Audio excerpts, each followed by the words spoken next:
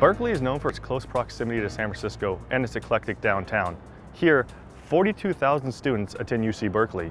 It's also here where one of the most dangerous earthquake faults in America lies, and the East Bay is doing its part to prepare for the next big one. This much we know. California is overdue for a catastrophic earthquake. What we also know is seismologists are unable to predict when and where. The earthquake begins. To simulate, the Haywired Scenario depicted what would happen if a 7.0 earthquake struck on the Hayward Fault. In that scenario, the USGS estimates around 800 deaths, 18,000 injuries, thousands of rescue missions, and thousands of people would be displaced. What this really gives us is a detailed look at what those impacts would be with real numbers that have been researched. And that's important because as an office like Cal OES, we're in charge of mobilizing first responders and other agencies to come in and help support the communities in their life safety actions and in the recovery. Stretching 52 miles long, the Hayward Fault winds through cities such as Berkeley, Oakland, Hayward, and Fremont. 2 million people live on the fault.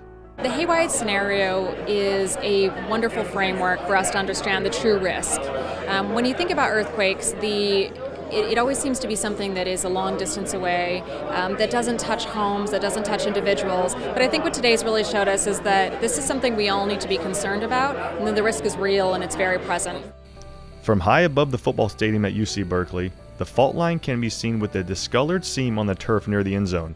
That same fault that runs through the campus would cause significant damage to critical infrastructure, utilities, and businesses once it erupts. As much work as we've done with resilience and hardening of our facilities, we really can't disaster-proof everything. We can't earthquake-proof everything. So it's important for communities to know, for businesses that operate here, that we are going to have these disruptions. There are things they can do to be more ready for that.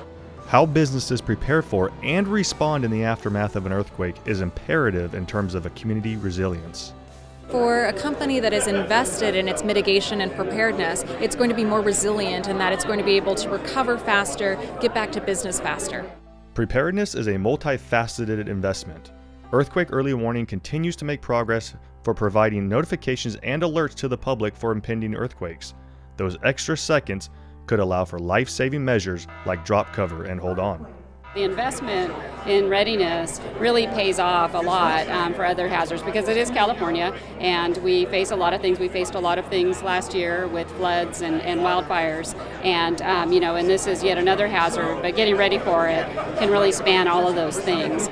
Memorial Stadium here at UC Berkeley has been retrofitted to withstand a massive earthquake. Homeowners and businesses are doing the same, because here in California it's not a matter of if an earthquake strikes, but a matter of when. For Cal OES, I'm Jonathan Goodell. Visit our online newsroom at oesnews.com to learn more about this program and get the latest news and information from our team. Don't miss our next video on your Facebook timeline. Like our page and you'll get the latest posts as they happen. If you're an Instagram user, you can see the latest snapshots by following our Cal OES Instagram account. And Twitter users can get instant access to our tweets from across the state by following Cal OES.